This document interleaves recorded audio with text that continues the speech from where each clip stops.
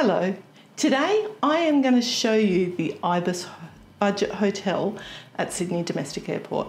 Now this is the third hotel near the airport that I've stayed in the last 12 months. It's a small room. It's fine for 2 people. We're going to have a look around and I'm going to show you the room, show you the hotel, some of what it's got to offer, and then we're going to go for a bit of a walk around and I'll show you what you can get close by. Why am I staying at the Ibis Budget Hotel? I am finally off overseas. So this is step 1. I'm heading to Perth first thing in the morning. I've got to be on a shuttle at 5 o'clock in the morning back to the airport, where I'm flying to Perth and meeting Phil.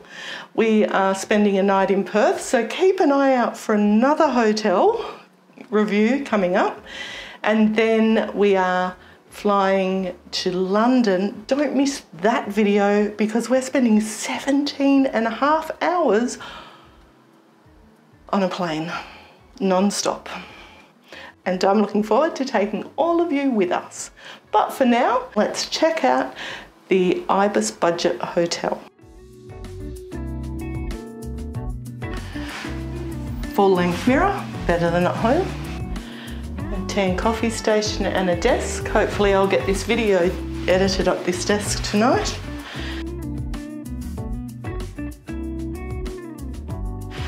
Double bed. Sockets next to the bed. In this hotel room there are 6 plug points and 2 USB sockets. The bathroom.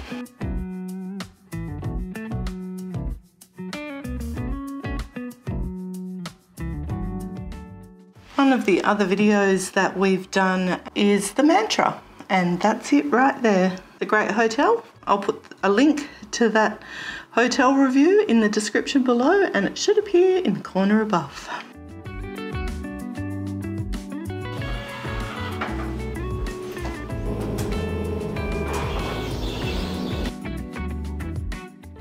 And through that gap is the Citadines. That's the other hotel that I've got a video for. Those windows at the top are a great dining space, reception and hangout area. Check out the video in the description to find out more. I used the Super Shuttle to get from the airport to the hotel. It did service a whole lot of hotels, including the Citadines. The Ibis Hotel, and the Ambos and private jets and runways right across the road. If you're looking for something sweet, right, and I mean directly next door, is Krispy Kreme. Then next to Krispy Kreme's is Macdonalds if you're looking for a cheap, quick, filling but unsatisfying meal, in my humble opinion. Sharing the same car park as McDonald's, KFC, and that's what I'm going to have for dinner tonight. If anyone's wondering how much KFC costs in Australia, here we go.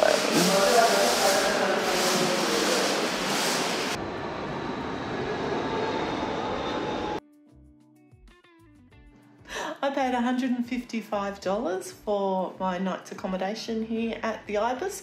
It does not include internet or breakfast, but they do have a breakfast room and you can pay extra, but I'm leaving at 5 o'clock in the morning, so I'll just get breakfast at the airport. What do you think of the Ibis?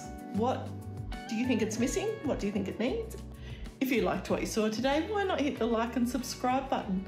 That subscribe button will let you be a part of our journey as we actually make it overseas.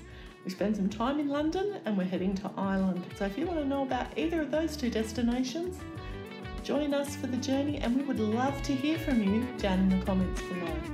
As always, thanks for joining us. Travel brilliantly. Bye.